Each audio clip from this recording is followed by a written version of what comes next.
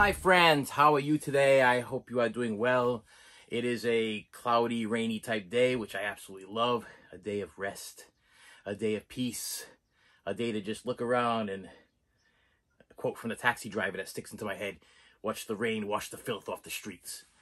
Absolutely love it. So I figured I would talk, since it's a gloomy dark type day, I would talk about one of my favorite horror/kids movies. This is a movie that you could watch with your child. This is a Disney movie, but it is a Disney movie with a little bit of a twist. And the movie I am talking about here is Something Wicked This Way Comes. Hellfire storms are coming. An electric storm to clean your streets and wash away your troubles. For every heart, there exists a wish. You ever play the numbers, Mr. Holloway? Me? Never take risks. For every soul, there burns a desire. Boy, you zombie. Always was.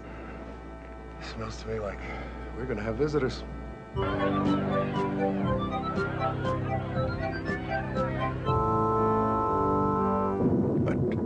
never whisper your dreams, for someone might be listening.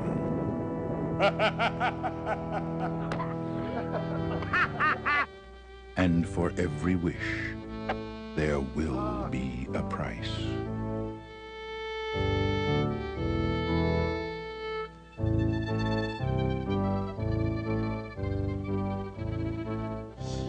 Yes. For every desire, there will be a cost.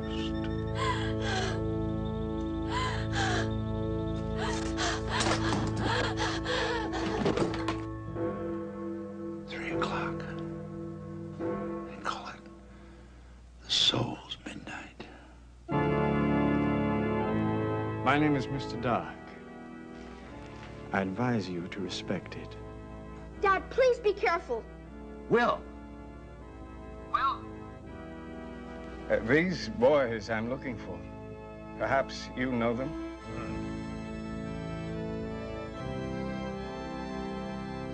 Fine boy, fine. Both of them quite a credit to this little town, if you want to know the truth. I do want to know the truth, sir. And the truth is that you are lying. I am pricking up my thumb. Something wicked this way comes. Then rang the bells both loud and deep. God is not dead, nor doth he sleep. Where do you come from? The dust. Where do you go to? The grave. Yes. We are the hungry ones. Your torments call us like dogs in the night. And we do feed. And feed well. Tell me where the boys are hiding. And I can make you young again. Ray Bradberry's fantasy tale of light and darkness is getting closer. Something wicked this way comes. Yeah, it's a lot to say. Something Wicked This Way Comes. I saw this movie, I must have been maybe, I would say 10 or so, 10 or 11. We were visiting a friend of the family. It was on the TV, and I was blown away. It was just, it ropes you in right at the beginning, and it just keeps you going and going and going. And it's one of those movies that you can absolutely watch with your kids. Tell a little bit about it. Here it comes. So it is about a carnival that's coming into town. Now, the carnival comes into town in October, which is not normal for carnivals to come into town in October. So it makes the kids a little curious. There's two kids. The movie is about, wow. The movie is focused around two kids, pretty much. And one of the children, wow, can't talk today. This is terrible. The movie, I'm talking too fast. That's the problem. I need to slow down. Like I said, it's a rainy day. I need to calm down. I need to relax. I'm not doing what I should be, what I told myself I should be doing. So I need to calm down. All right, here we go. So the movie is geared around these two children who are best friends, and the child's father. Now, the father is an older man. I guess he must have had the child at a later age in his life. He's probably in his his 50s or so, and the child is probably around, I would say, 12 or so, 11, 12. So he probably had him in a wow, 50s, 60s. Wow, you guys are all gonna comment and be like, wow, that's not too old. He should have had it in the kid's 12, so that means 10. Okay, so the father's probably in his 60s, okay? And it stars Jason Robard, and from Dream a Little Dream and from Parenthood. And the two kids are excited because this carnival is coming into town. And carnivals don't come into town in October. Okay, it's very, very odd, the weather and everything. And if you know your own hometown, you very rarely ever see a carnival come in October. It's usually during the summertime. So they're excited because this carnival is coming to town. But unfortunately for them, this carnival is being led by the devil, or a devil-like creature, a devil-like character.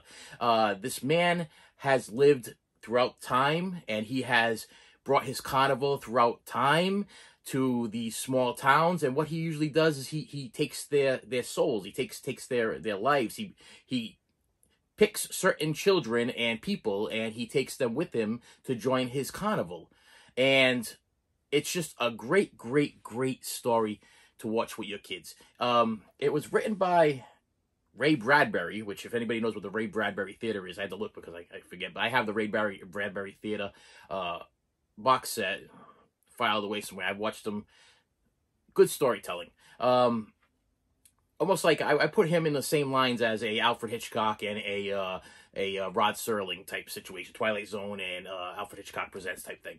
And he wrote this story, kids, and I guess I'm assuming that Disney picked up the rights for it because it wasn't Disney originally, and now it's Disney. So anyway, carnival comes into town, run by the devil. The kids, of course, curious, they sneak into the carnival, and they're trying to see what's going on and everything. Well, they accidentally sneak into a certain part of the carnival where this devil-like creature is, well, he's not really a creature, he's a man at first, but then he starts to reveal the truth that he's actually evil. But what he does is he has this carousel that when you run it forward, he can make you go older. And when you run it backwards, he can make you go younger. And one of the children wants to grow up really fast. He can't. His father took off on him. He lives with his mother. His mother's dating. He's having a real difficulty being. He's almost like the man of the house.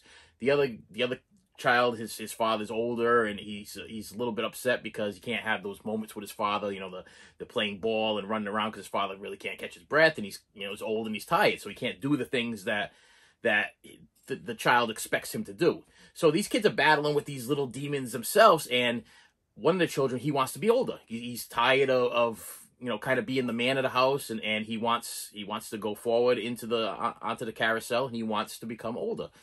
Well, they sneak in, and the devil-like character catches them watching what he's doing, and now he is on the hunt for these children. I'm not going to give any more. I'm not going to give away any more than that. It is a really good movie for parents and children to watch together. It does have some very should I say scary elements, and there's even one element that is almost like a sexual type element, but the way it's filmed, the kid's really not going to understand. It's almost like a belly dancer type element, you know what I mean? And I don't think it would be so intense for a child nowadays, but I know as a child, when I saw the scene, it was kind of set me back, and I was kind of like, what's going on here? It's kind of a weird kind of feeling, So once again, it's another one of those things. It may be a Disney movie, it may be a kid's movie, but please watch the movie first, then watch it with your child. If you feel like it is appropriate for your child, it might be a little bit too intense for your child. You know your children, so you should know if this film is too intense for them to watch. You might say, "Oh, this is too scary," or this is. But I'll tell you right now, if you have a child that's 10 and up, and you have this special little bond with them, and they're very, you can tell if your child can handle things. You should be able to tell by 10 years old if your child can handle this type of horror / storyline.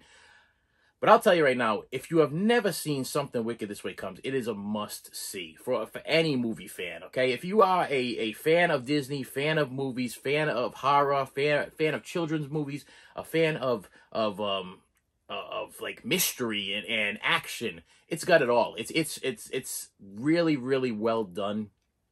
absolutely one of my favorites. I watched it with every single one of my children. And like I said, it was one of these things where I was younger.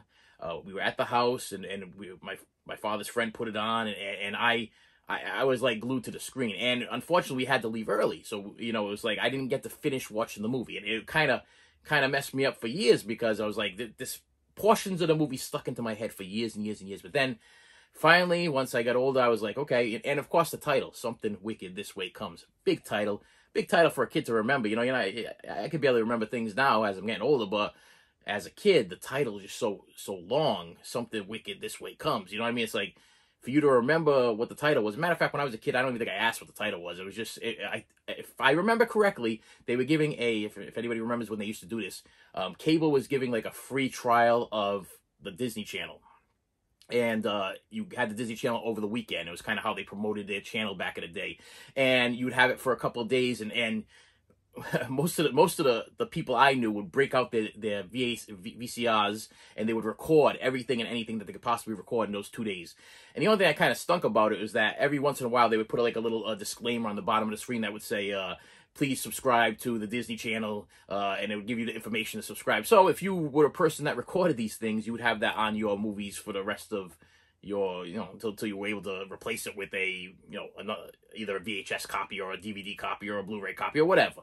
So I remember having many, I'd be watching like Peach Dragon, and it would say, please subscribe to the Disney Channel, because my parents got these for a couple days, and they just left it on record. I remember them hitting record, and it would just, 2 or 3 movies in a row, just record, on the SLP speed. I know SP speed was the real good. LP was the 2 movies. SLP was like 8 hours or something like that. So they would just let it record, and that would keep me busy, for months later. You know what I mean? So, and they would have to actually subscribe.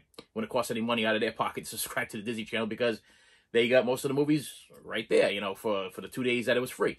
But I remember going over his house, remember seeing this movie, and it just stuck. And it is a great movie. I mean, I cannot enforce the fact that this movie has been embedded in my head since the day that I saw it. Some movies just linger in your head. You just, they store in there, and you pick up different mannerisms from the movie. You might pick up different quotes from the movie. You might see things, and it triggers memories from the movie. This is one of those movies. I have to put it in my top 100 of my favorite movies. This is another one of those go-to movies that, Saturday night, Friday night, you want to just throw in a movie, not really think too much. Because, I've seen it so many times, there's not really a lot of thought process in it. But it is a very good family movie. And it is a thinker a little bit of a thinker, because the father's battling with these demons of being too old to be able to spend time with his kid and, do things with his kid. And, the kid, he's just looking for something that just isn't there. And then one of the other kid is wishing his life away. You know what I mean? It's one of those things that makes you want to think, it's like, why would I want to get older? And my kids all tell me all the time, oh, I wish I was older. I can't wait till I get to be this age. Oh, I can't wait to get that. I can't wait to get this. Well, I'll tell you right now, from experience, when I was younger, I could not wait to get a job. Well, I got a job. I got a job when I was real young. And you just reach a certain peak in your life where you're kind of like, you kind of burnt out, When you're like 12 and a half, 13, 14, 15 years old, you probably shouldn't be working a full-time job. It would probably burn you out, by a certain time. And I know some kids need money, they want money or whatever, but the way I feel in this house is like, I'd rather have my son or daughters, do chores around the house and let me give you your allowance. Let me help you out. You don't need that much money. And then the next thing is, I can't wait to get a car, and then you get a car and then you get all the responsibilities with a car. Not only is it a responsibility to drive a car, but it's a responsibility to put gas in the car and pay your car insurance. And, and if you buy a brand new car, then you got car payments to make. Is it exciting to get something new? Of course. But is it exciting to be paying on these things for the rest of your life? No, it's not a lot of fun. And then you move on to the other, I can't wait to move out. And then you move out and you realize you got bills to pay. And you got bills on top of bills on top of bills to pay. Why don't people just slow down and enjoy life day by day? That's what I kind of get from this thing. This kid in here, he wants to rush his life. He wants to get on this carousel, and he wants to get older. And by doing this, you're kind of speeding up your childhood. When you're a child, you should relax and enjoy your childhood. That's what I want my kids to do. Stop trying to grow up so fast. You know what I mean? It's like life goes by in a blink of an eye, and people don't really understand this. They really don't embrace the fact that, yesterday you were probably like 5, and then today you're 25, and then tomorrow you're 36, and then the next day you're 65, and the next day you're 75, and the next day you're dead. You know what I mean? It's like they don't embrace the fact that every day is precious. And this is one of those movies where it's like, you know, even though the father's old, he can still do things with his son. You know, he can still have those moments with his son. And even though the other kid is acting like an adult, his father has abandoned them, and the mother's struggling and everything like that, you know, there's still time to be a kid if you let there be time. You know, some people just look at it like, I give up. I can't do it. I just give up, and I have to live my life this certain way. Well, this movie will really make you think about that kind of stuff. And I love movies that I can be the character. You know, I actually put myself in the character's footsteps, and the characters, their mannerisms and the way that they live their lives. And I'm like, wow, you know what? I would love to be that character at that point in time. And this is one of those movies that is absolutely like that. So, with that said, I don't see this in too many places. I don't see this at like what's I think it's like a Walmart or a Target or whatever. I don't see it, man. If you want to get it, Amazon has it. If you want to get it, eBay has it. Price isn't too bad. I saw it, the lowest price on eBay was like $10.65. Once again, this is a DVD. There is no Blu-ray copy as of yet. I would love for there to be a Blu-ray copy. And of course, as soon as there is, I will definitely be picking it up. I don't care if it has special features or not, because the quality's still good. But, you know, of course, when they do the Blu-ray, they're going to touch it up a little bit. It will look just that much better. But what a great movie. You want to pick up the movie, order it, have it come in, make some popcorn, sit down with your kids, and have that memory that will last them a lifetime. They'll forever have this stuck in their head. And they'll remember you, where you were, what you were doing, how you were doing it, and it will be stuck in their head. Like, I remember the first time I seen this movie, I remember where I was and what was going on. You know, it wasn't a spectacular memory, but it was a memory just the same, you know, and you could be having one of them with your kids. So, Something Wicked This Way Comes. DVD. Get it. Please hit that like button. Please hit that subscribe button. And I will see you later.